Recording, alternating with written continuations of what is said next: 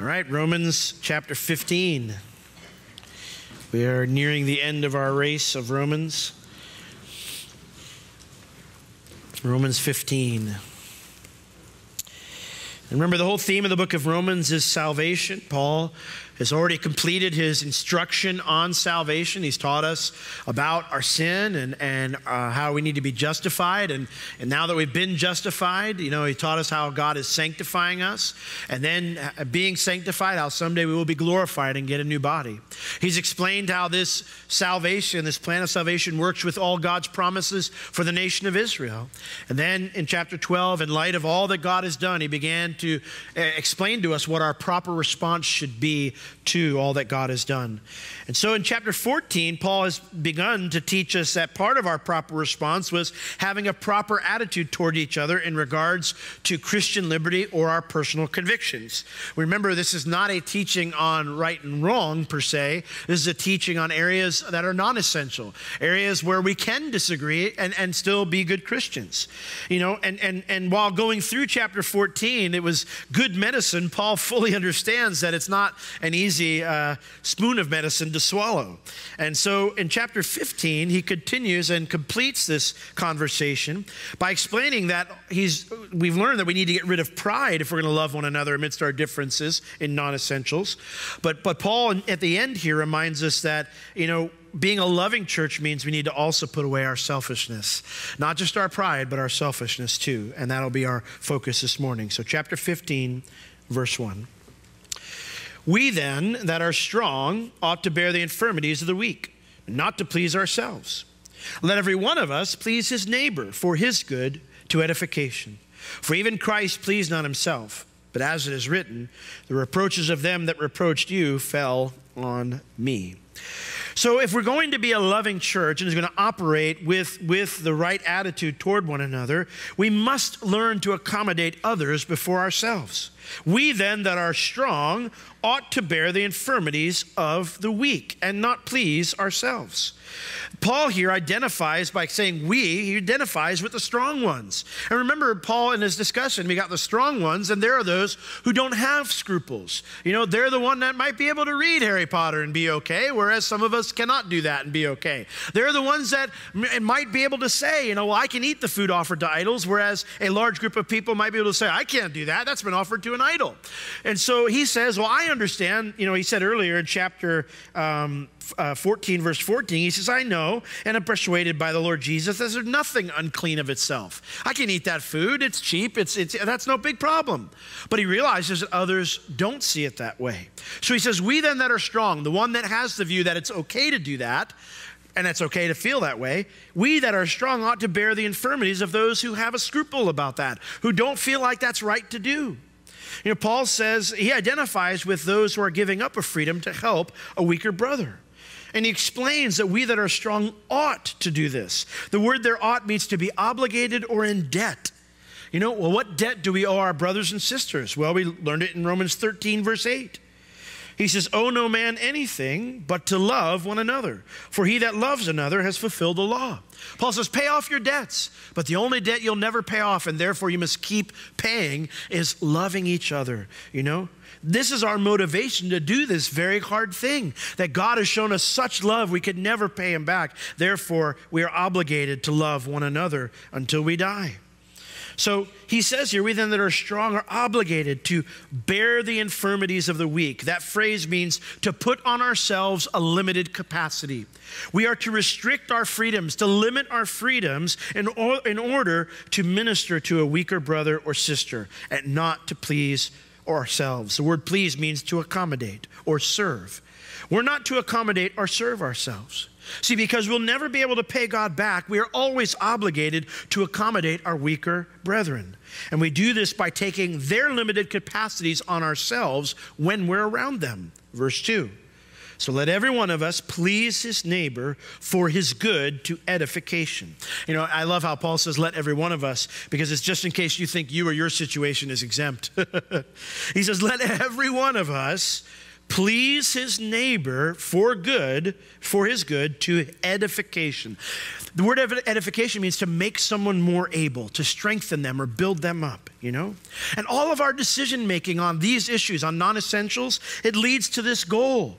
This truly is the definition of love, in contrast to the opposite, which is selfishness. You may have heard it say that the opposite of love is hatred. No, not even so, because hatred can be a part of love at times. I hate it when I see horrible things on the news. That's a good thing. I should hate it. I shouldn't love it. Oh, a bunch of people died in a terrorist attack. No, I should hate that. I don't want that to happen. Last night I was praying. I was in bed praying, and I'm like, Lord, and it feels like a crazy prayer, but I just, I'm like, Lord, let nobody get murdered tonight, That's what I prayed. I know we think to ourselves, in all the world, how is that going to happen? But I just, God, I know you can do it, and there's an awareness in my heart that I know that if God stops them, he has to stop everybody, and really then just judgment comes and we all dead, But I pray, God, just, let it not be tonight, We should hate wrong. So the opposite of love is not hate. The opposite of love is selfishness. Because love is for someone else. Selfishness is for me, And in this, Jesus is our example. For even Christ did not please or accommodate or serve himself. But as it is written, the reproaches of them that reproached you fell upon me. Now, the word reproaches there refers to insults or mocking. And so Paul, this is actually a quote from Psalm 69, verse 9, the end part of it. I don't have time to go through the whole psalm today, but Psalm 69 is a messianic psalm that references the false accusations that would come against the future Messiah and their mocking of him on the cross, And sometimes we don't want to accommodate a weaker Christian because, I don't want to be associated with whatever they're hung up on, Well, if they can't go to the movie theater, tough cookies for them. I'm going to see the new, Captain America. We get hung up because, I don't want to be associated with someone who's got that kind of a personal conviction. Yet Jesus, he was associated with all sorts of wrong perceptions on our behalf, wasn't he? And he did so with a joy in his heart because he knew the benefits his loving sacrifice would bring to us. For the joy that was set before him, it says he endured the cross and despised its shame. Paul echoes this mindset in 1 Corinthians chapter 10. Would you turn there with me? Just one book to the right. 1 Corinthians chapter 10. Paul actually spends quite a few chapters talking about this same topic to the Corinthians because they had pride and selfishness issues too. And so in verses 31 and 33, he closes out his teaching to them on this topic by saying these words. Chapter 10 of 1 Corinthians, verse 31. Whether therefore you eat or drink or whatsoever you do all to the glory of God. And give none offense. So as you're doing it, give no offense. Neither to the Jews, nor to the Gentiles, nor to the church of God. So anybody else. And he says, I'm your example in this, even as I please all men in all things, not seeking my own profit, but the profit of many that they may be saved. See, Paul's heart is that he would accommodate himself. He says, to the Jews I became as a Jew. To the Gentiles I became as a Gentile. When he was around the Jews, he liked bacon, but he thought, they're not going to eat it though, so I'm not going to flaunt it in front of them. Now, when he was hanging out with the Gentiles, he enjoyed the bacon, But when he was around the Jewish people, he said, no, none of that, because I don't want to offend them needlessly. That's a bad reason to offend somebody, So Paul says, I accommodated myself to the weaker brother when I was around them so I could be a blessing to them and that they would benefit from it. And we should do the same. Because here's the truth. God knows you're accommodating yourself to that weaker Christian out of love. He knows that. So no one else needs to know it, Like Jesus, we need to endure through a hard thing, not exercising our freedom in an area of our lives, in the expectation that God will reveal all clearly when we stand before him. So, number one, we must accommodate ourselves. If we're going to be a loving church, we must accommodate ourselves to the weaker brothers and sisters. Secondly, we need to keep our eyes on the prize. Verse 4. For whatsoever things were written aforetime were written for our learning, that we through patience and comfort of the scriptures might have hope. See, here we see that Paul is encouraging us. He says, listen, whatever things were written, and he's referring to the quote he makes from Psalm 69. So it tells us that Jesus endured things for us. He didn't accommodate himself, but he accommodated us in our weakness. So these things that we were written beforehand, he says they were written for our learning.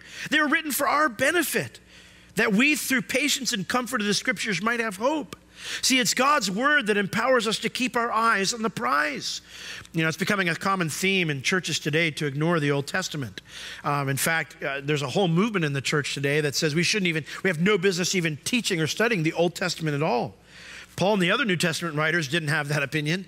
They taught us otherwise. They said, you need this stuff because it's the scriptures that enable us to have hope. And the New Testament scriptures weren't completed yet. So he's referencing the Old Testament scriptures.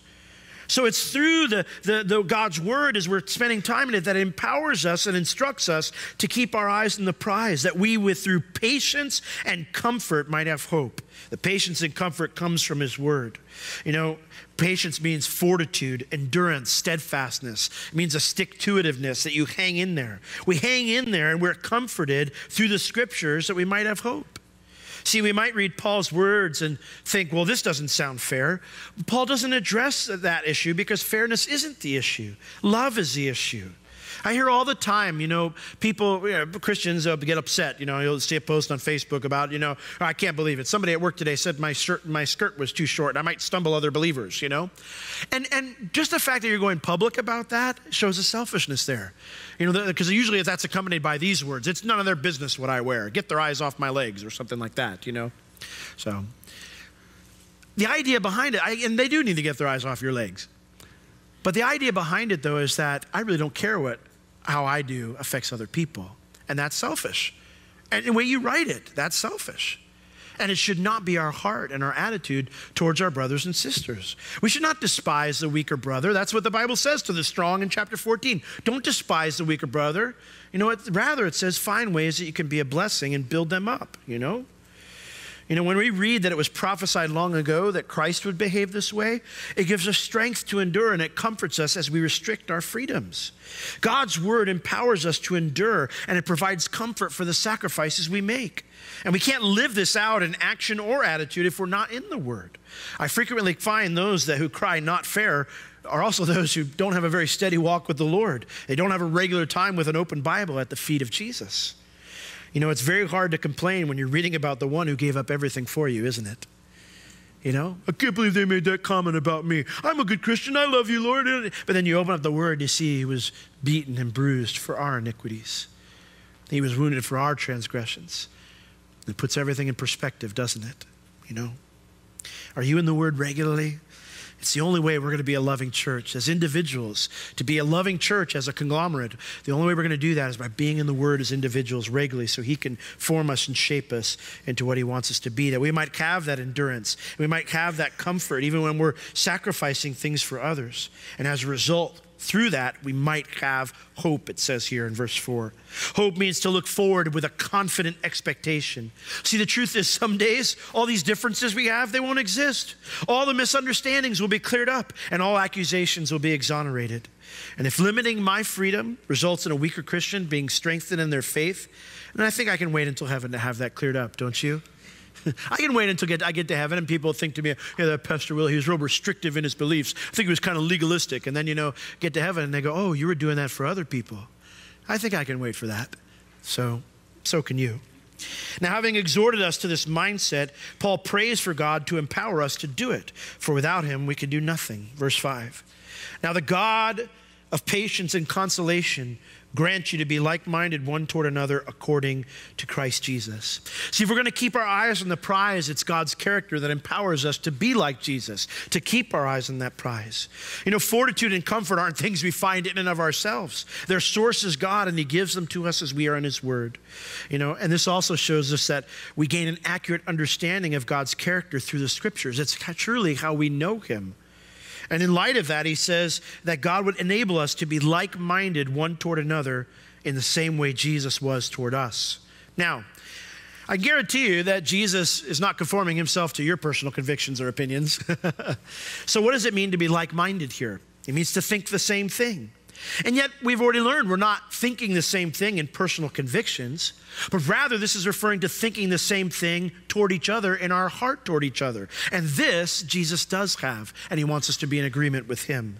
And this applies therefore to both the weaker and the stronger Christian, that we're to love one another, that we're to treat one another with dignity and respect even in our differences. Well, how do we do that?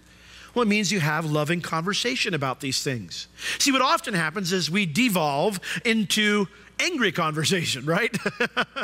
I can't believe you're letting your kids go to public school. Why would you do that? You know, and then you get into this big nasty argument, and now someone's sitting over here and someone's sitting over there, and they don't talk to each other anymore, right?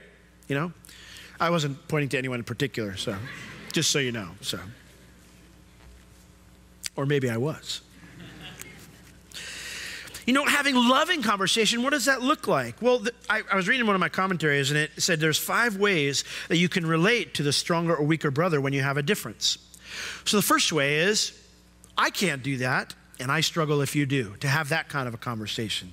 So, you know, maybe the best thing in that type of situation is not to engage, you know, in all, like there's certain things that I don't talk to other people about. Now, that doesn't mean I'm not being honest with you. I just know you probably can't handle all me, you know? That's the truth of it. Just like there's some things that I realize, you know, I might not be able to handle all you, you know? So I realize that, and I recognize that in my heart, that I'm not really allowed to be necessarily free with all my thoughts and ideas, you know? And especially behind a pulpit, I have to be really careful, because some of those things you defend somebody over are non-essential, which is not good. It's not Christ, you know? On the same token, maybe there's something you struggle with, you know, and so you can't do it, and I have to be careful. You would have to be careful around that, you know. I mean, someone would have to be careful around you. You know, I always appreciate it when someone says to me, says, "Hey, Pastor Will, you know, we might have dinner, and say, you mind if I, you know, order a glass of wine?" And I'll turn to them and say, "I don't have a problem with that. If the Lord's okay with it with you, that's fine. But you know, I won't. I don't struggle with that. But there might be people who do." Rather than just ordering it and just not caring, it shows great love when you look at that person and go, you know, I will do this sometimes. Are you okay with that? Or maybe have a conversation even beforehand with them just to find out. You know, on the other hand of just, you know, putting dinner in front of them, inviting them over, and then cracking open a beer, you know, and then they're just looking like, what do I do now, you know? So I can't, and I struggle if you do, having that conversation. Number 2, I can't, but you can. That's where I would fall in regards to alcohol. You could put 1,000 bottles or whatever in front of me. I'm just never going to be stumbled. The stuff, you know, just stinks to me. I smell it, and it's nasty. I don't have any temptation whatsoever to have it, okay? That's me. Realize other people might not be that way, but that's me. You know, on the other hand, if you put a bunch of dessert in front of me, yeah, I am going to struggle. So I can't, but you can. And having that conversation where you know, hey, this is okay. It's no big deal, you know. Then you have I can, like I'm not bothered by that. I can do that, but it is a struggle for me, so I don't. So in other words, then maybe it's not a good idea for you to do it in a mixed setting, you know. So like in that situation, it's like, well, I have no problem. I understand I'm free in Christ to do this, but I struggle. I start to get tempted if I'm in an environment where it's like that. So, you know, I realize there's nothing wrong with it, but and when I'm around it, I struggle. So maybe we shouldn't do that. And having that conversation. Then number 4, I can and you can. I have no scruples with it. You don't have any scruples with it. We can be free. And you know, there are folks that are like that. There are folks that come over to the house that I've known them for years. I know all the in and outs about them. We've had all the conversations about every little nook and cranny of, you know, Christian ideology or thought process on anything. And I know where they stand, and I feel free, you know. I feel free to do it, you know. A good example, I shared at last service, is television. There are some people who can't have a television, you know. Beverly, when we got a larger TV, because I like sports and I like it on a larger, you know, viewing, so, and, you know, she wanted to be able to close it because she knows that, but she's not a big TV person, and she also knows other people are not, you know, not on it. So the idea of being able to close it and get it away. So I like that, but let me tell you where I can't go. We don't have cable. And here's why. Because like since I was a little kid, if the TV was on, I'm watching it. It didn't matter if it was WWF or CNN News or some movie or My Little Pony cartoon. If it's on, for some reason, I'm going to be glued to it, okay? So we don't have that because I would waste a lot of time. When we go to people's houses who have cable, you know, Beverly tells me, she's like, please don't grab the remote. Because she knows what will happen. I am a sports junkie. And so you know, if someone has ESPN and ESPN Classic, I'm a sports nerd. So in addition to liking sports, ESPN Classic is like drugs for me, you know? It's like, I'll be on there. I remember this one time we were at our cousin's house and she's like, what are you watching? I'm like, it's the 1973 Sugar Bowl. And she just looked like, what? Why? And I'm like, because never mind. But I do. I get glued to that thing. So like at the hotel, I don't touch it, you know? I stay away from them. The kids want to watch it, that's fine. I'm okay. But if I get a hold of it, I'm going to start traipsing through until I find something I like. Oh, great. And then when that's done, I'll keep going, you know? And lo and behold, the next Saturday, the next day morning at Disney, I'm a zombie because I stayed up till 4 a.m. watching the Sugar Bowl from 1942. Which brings me to the last point. I can, but I won't, because others might be stumbled. And I know I've used the alcohol thing a lot here, but let me share a word of advice to you. I've said the Bible has a lot more to say about that. Even if I wasn't a pastor, and even if I didn't hate alcohol, I'd probably never touch the stuff in public because I don't know who's watching and I don't know who's struggling. And it's one of those things that can be so sensitive that you have to be really careful, that I've taken the viewpoint, it wouldn't bother me at all, but I would never do that because I would never want to stumble another brother or sister in the Lord. And there's a lot of things in life that I've done that with, where I've just made the choice. I don't have a problem with that, but you know what? I'm not going to, because I just never want somebody to grab it. It was funny, when I taught the youth group years ago, they came over to the house one day, and I love to read. And I'm a huge, confess a little bit here, I'm a huge Tom Clancy fan. Okay, love all the history novels and stuff, particularly the older ones, specifically in the Cold War era and stuff. Problem is, he can get a little risque. I actually stopped reading them as he got later on because he got real risque. Well, I had one, some little book down there, and all the youth came over and they saw it and they thought, oh, Pastor Will loves shooting people up and in all the Tom Clancy video games. And I was like, time out. I do not do that, okay? I like a good story, all right? I don't like killing people, all right? At least not usually. So, I had to explain, and I realized, probably not a wise idea to leave it on the coffee table, and I saw, there's some things I've stopped doing because I don't ever want to stumble anybody. I don't ever want to cause anybody to have a hardship because of my freedom, So to sum it up, you can disagree on areas of Christian liberty, but you can't be divergent in your attitude toward one another. We must always follow the example of Jesus, because at the end, we're not living for the here and now. We're living for something greater. Verse 6, that you may with one mind and one mouth glorify God, even the Father of our Lord Jesus Christ. See, when we keep our eyes on the prize and we live out like Jesus, God is glorified. Now, it's interesting because the phrase there, that we may with one mind and one mouth glorify God. It's subjunctive, which means is a mood in the Greek, which means it's possible not to glorify God by not doing this. That we as Christians might not glorify God if we don't do this. And I see it around the church, unfortunately, the church, greater church, because we're known more for our disagreements than our agreements sometimes, we're not glorifying God. We're dishonoring God. Even though we have disagreements on personal convictions, what we're known for should not be those disagreements, but the loving attitude and loving speech others see and hear us have toward one another. That's how we glorify God. And remember, at the end of the day, it says here that we might glorify God, even the Father of our Lord, the Master, Jesus Christ. Our captain is Jesus, not ourselves. So I don't need to accommodate myself. I'm on the team to accommodate our captain, who's the one who accommodated us as our example. And so in verse 7, Paul comes full circle from when he started the discussion. In chapter 14, verse 1, he says, him that is weak in the faith, welcome him.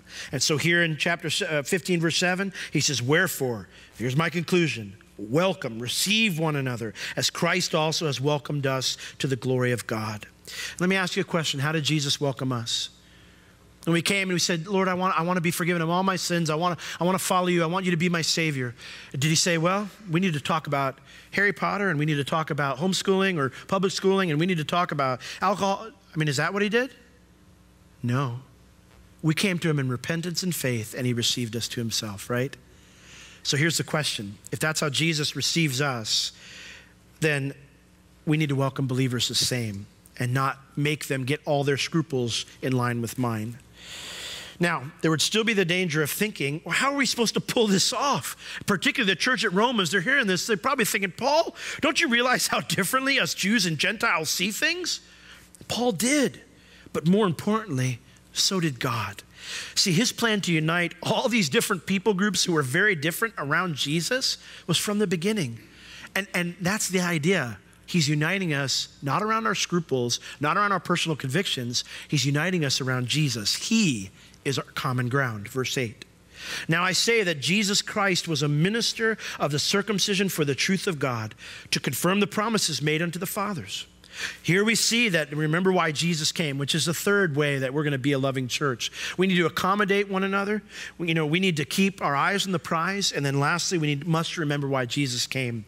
It says here that he came as a minister of the circumcision. He came to be a servant to the Jewish people. It says for the truth of God, literally means for the sake of the truth of God.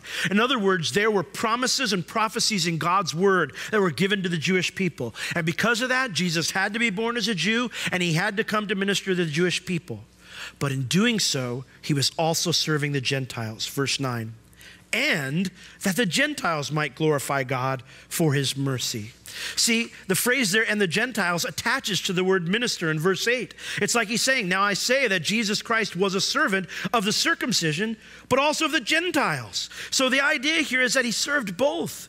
And Jesus had such an interesting ministry for his day and age, because while primarily serving the Jewish people, he also made it clear that his ministry had extensions to all of mankind.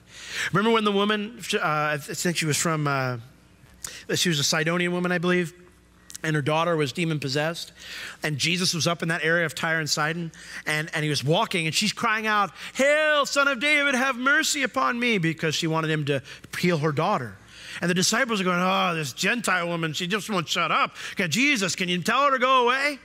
And so Jesus turned to her, and he said to her, he said, I'm not but called to the lost sheep of Israel. Ooh, talk about a smackdown. You're like, lady, I'm here to minister to the Jews. Well, the Bible says she fell down before him. She put away the Jewish ruse, pretending I'm Jewish. Hail, Son of David was a Jewish term, not a Gentile term. But she fell down on her face before him, and she said, he said, I'm not come but to minister to the lost sheep of Israel. It's not right to give the puppies the food that's on the table. And so she fell down before him, and she said, oh, but Lord, even the puppies get some scraps. And the Lord's heart was so touched by that. And he said to her, he said, daughter, your little girl is going to be healthy. Remember the centurion? He said, I've not found such great faith. No, not in all Israel. That made some people mad. Jesus in John chapter 10, he actually explained that he was not just here to save the Jewish people, but he was here to save all mankind. He said, I am the good shepherd, and I know my sheep and am known of mine. As the Father knows me, even so I know the Father, and I lay down my life for the sheep. And he explains who they are. And other sheep I have, which are not of this fold. Them also must I bring, and they shall hear my voice, and there shall be one fold and one shepherd. See, from the beginning, God knew he was bringing people who were different together into one group. He was unifying them, together. He knew there'd be different ideas, different ways of approaching life in these non-essential areas, but he brought them together anyway. Now, to prove this isn't some new teaching Paul's invented, Paul quotes 4 Old Testament passages which promise God would do this. He says here, as it is written, verse 9 in Romans 15, for this cause I will confess to you among the Gentiles and sing unto your name. That's from Psalm 18, which is also from a psalm David wrote in 1 Samuel, I want to say 22. And then verse 10, he quotes from Moses in Deuteronomy 32. And again he says, rejoice you Gentiles with his people. Verse 11, this is a quote from Psalm 117. It's only got 2 verses, one of the shortest chapters in the whole Bible. And again, praise the Lord, all you Gentiles, and laud him, all you people. And then verse 12, the big one. And again, Isaiah said, there shall be a root of Jesse. That's referring to the Messiah. And he that shall rise to reign over the Gentiles, in him shall the Gentiles trust. See, this was prophesied. It was God's plan from the very beginning to place 2 very different people groups together who would be united by his love and the essentials of the faith. And if that's the case, then it's okay if we approach non-essentials differently, because that means it's part of God's plan too. And now, our issues today are not Jew and Gentile. In fact, most of us here are dirty Gentiles. We've got a few Jewish folks here, and most of us are Gentiles. But you know what? We aren't clones of one another, even as Gentiles. And God is using us in unique neighborhoods, unique work environments, and unique families. So how about we let one another do so by loving one another, even when we disagree on these non-essentials? Instead of having critical eyes on each other's personal convictions, let's exercise love and get our eyes on the prize. Verse 13. Now, the God of hope, he returns back to this topic of we're hoping, we're looking forward to something else. The God of hope fill you with all joy and peace in believing as you're trusting him, so that you might overflow in hope, abound in hope. You might have more than enough hope through the power of the Holy Ghost. See, our hope isn't in every Christian seeing personal convictions our way. Our hope is in spending eternity with him, amen? That's where we're going. That's the prize, you know? So, you know, that we're a part of those Gentiles who are worshiping Jesus as he reigns forever and ever. We sang about that song, right? Forever he is glorified, forever he is lifted high, you know? Someday we're going to stand before him and be with him. That's our goal, you know? And as we wait for that expectation to happen, Paul's prayer should be ours, that the God of that hope that we have would fill us with joy. The word there means to fill up to the brim with all kinds of joy and peace as we trust in him, that we might overflow in hope through the power of God's Spirit. Doesn't that sound like a church you want to be at? That's my heart for our church. Is it yours? You know, one reason we celebrate the Lord's Supper is to remind ourselves what matters most. And as we spend some time examining ourselves today, I want to encourage you, you need to make sure that you're right in every wrong attitude you have towards another believer. You know, we used to have a thing at school when we would take the Lord's Supper, is that if you don't have it right with somebody here on campus, you need to go make it right before you take the Lord's Supper. And I'm not going to make you do that because that can be kind of public. But I want to encourage you. We're going to have the worship team come up now, and as they do so, and we spend some time reflecting on all the Lord suffered for us, as we do so, if you know you're not right with somebody here in the congregation, or maybe they're not in our congregation, maybe it's a brother or sister who's outside of the congregation, I want to encourage you, tell the Lord, say, Lord, I'm going to make this right. And in doing so, as soon as possible, you follow through with that and make it right. Amen? Well, maybe you're here today and you're visiting this morning, or maybe you're not a Christian. And I would ask you, do you have this kind of love for those that you disagree with? You know, I'm always intrigued by the fact that when tragedy strikes, you know, you see the rallying cry for love conquers hate. But, you know, what I realize is actually hate conquers hate. Because what you see, that's what they're saying, because they hate the people who hate. And they're going to overcome their hatred by saying, you're not going to beat us, and so we're going to hate you, you know. But that's not what Jesus did, you know. So do you have this kind of love for those you disagree with? Do you accommodate yourself to those you disagree with, you know, on matters that aren't life and death, right or wrong? Now, if your response is, that's not fair, why do I have to accommodate myself? If that's what you're thinking in your heart, then can I ask why you feel that way? In Matthew chapter 5, Jesus, when talking about this different kind of love, the love that he has, the love that his followers should have, the love that good people should have, which we don't, of course, because there's none good. He says, you have heard that it has been said, you shall love your neighbor and hate your enemy. But I say unto you, love your enemies. Bless them that curse you. Do good to them that hate you. And pray for them which despitefully use you and persecute you. Why? Because then, he says, you might be the children of your Father which is in heaven, because that's how he loves. For he makes his sun to rise on the evil and on the good, and he sends rain on the just and on the unjust. For if you love them which love you, then what reward do you have? Do not even the worst people, the publicans, do the same? And if you greet your brethren only, then what are you doing more than others? Don't even the worst of people, the publicans, do the same? Be ye therefore perfect, even as your Father which is in heaven is perfect. So let me ask you this morning, have you been perfect like your Creator? Have you loved like your Creator? Well, the truth is no one has.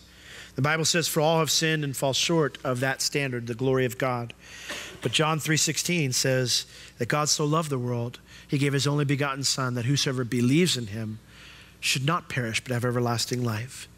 See, if you will recognize that your love isn't enough, that you need God's love in your life, that your way isn't a good way, that you're a part of that, all have sinned and fall short of God's glory. If you'll repent, it means to change your mind, to agree with God that the way you've been going isn't okay, and that you want to put your faith in Christ and trust in him to be forgiven, and trust in him to fill you with his love, that you might please God with the way that you live. If you'll do that today, the Bible says God will forgive you completely and make you his child. Won't you come to the one who is love, that he might change your heart? Let's pray. Lord, we thank you so much for your love for us, that you are example, that when we were without strength, you died for us, Lord, that when we were still sinners, you died for us. And Lord, we thank you for that. We want to extend that same grace and love and mercy to one another. So Lord, if there's anybody right now that we've got at odds with, Lord, that we've been holding back from because we're angry at them, or we had that disagreement and now we're frustrated with that person, Lord, we confess that to you as sin, and we don't want to do that anymore. We want to love like you love, that the whole world would know that we are yours.